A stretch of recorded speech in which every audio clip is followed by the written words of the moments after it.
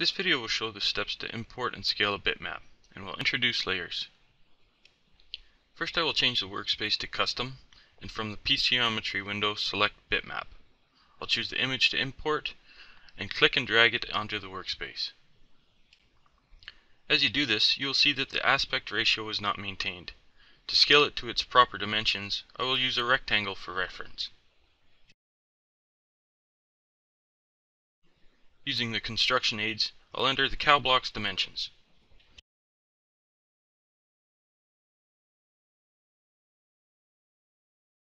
Before I overlay the bitmap onto the part, I'll put them on different layers to help organize the workspace. With the cow block selected, press the Move Geometries icon to assign it to this layer and give it a meaningful title. Add a second layer and give it a title. Now I select the part and press the Move Geometries icon to assign it to this layer.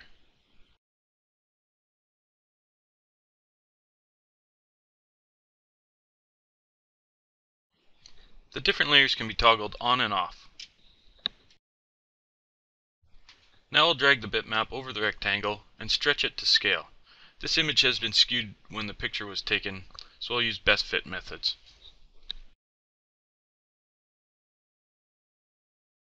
Another option would be to use the block's dimensions to draw the part and place the bitmap on afterwards.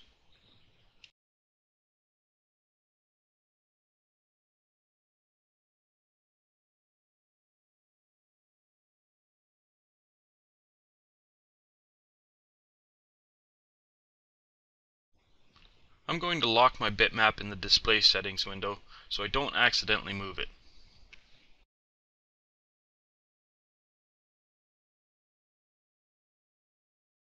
Now to draw in the profile of the block. I could use 4 simple lines for the notch, but in this case a polyline is more suitable and easier to use. While I trace the outside of the block, I keep an eye on the angle readout to maintain perpendicular edges.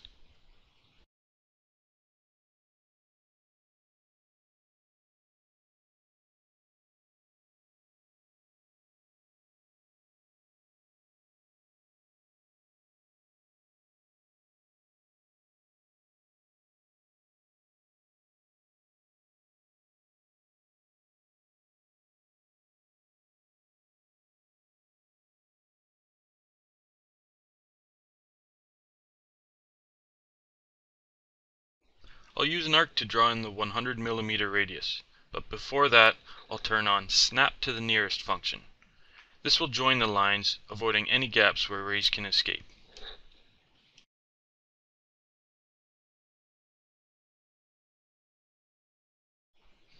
Other snapping tools will be looked at in a different video.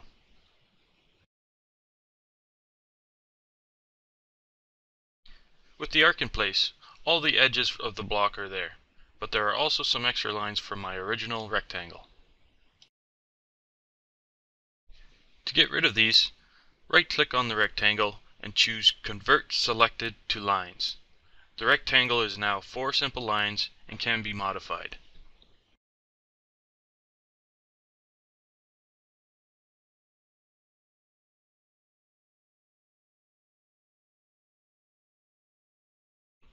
Going back to the layers, I can toggle them off independently, looking for missing lines. I can see I need to introduce the internal targets. For these I will use circles.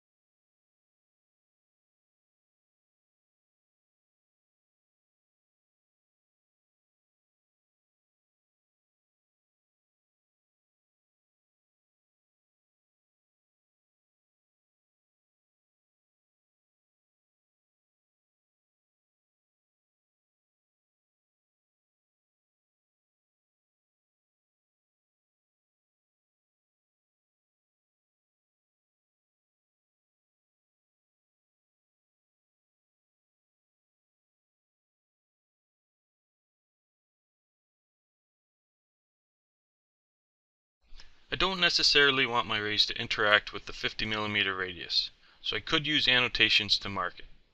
However, using geometries will give me the option.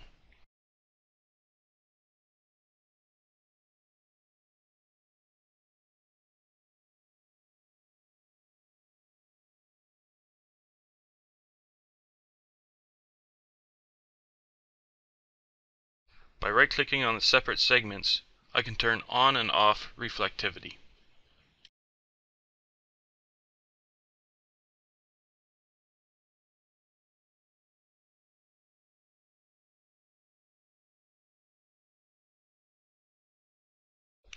Now we can add a probe and see how it looks. By default, a 64 element probe is selected. I'm going to import something smaller. Select the probe configuration icon and import transducer. Using the criteria bar, I'll enter a portion of the part number to narrow my search, and select from the list.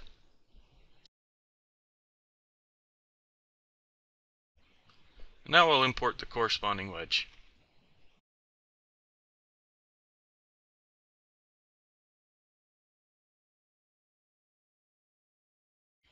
With the probe on the part, I'll add a beam set.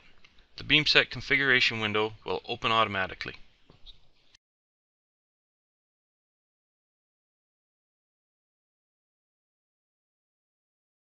To make the individual skips within the part stand out, I will change from solid beams to color list.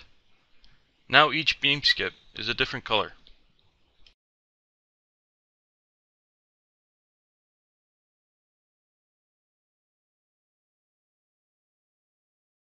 I'll turn off the bitmap and see how the geometries look.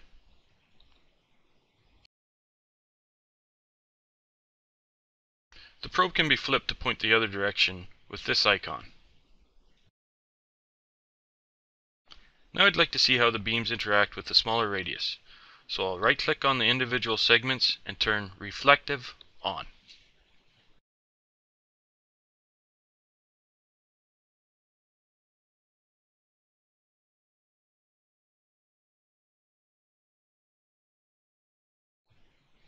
Watch for more videos from Eclipse Scientific.